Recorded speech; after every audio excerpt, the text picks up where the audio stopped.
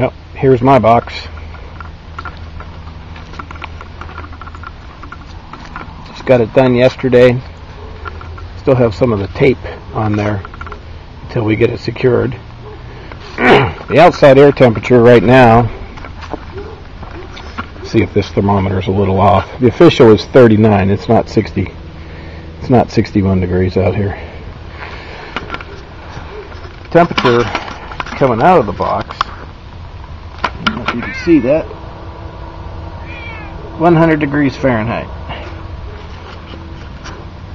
The official temperature, just checked it on the computer, is 39 degrees. 39 degrees Fahrenheit and 100 degrees coming out of the box. Still using soda cans.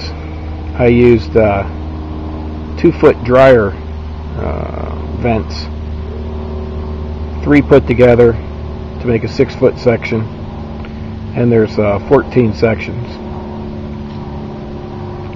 Used mostly 5/8 inch wood, which was a mistake because the box has to weigh at least 150 pounds.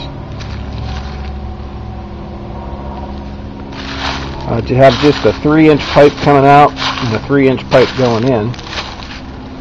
And I'll put some pictures up that show how I use stand pipes so I don't have to have a hole at the top for the hot air and a hole at the bottom for the cold air. And also it helps distribute the hot air and cold air evenly in the box. This side would be the cold air section. That side is the hot air section. That's just a piece of flashing, painted black, flat black.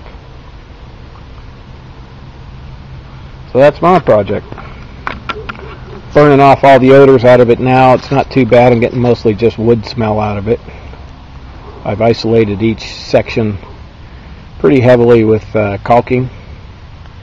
And I have 2 choices: to put it on the south side of the house or the southwest corner of the house. It's looking like the south is going to be the best. But that's my project. It got up to 111 degrees, and right now it's just 100 degrees Fahrenheit.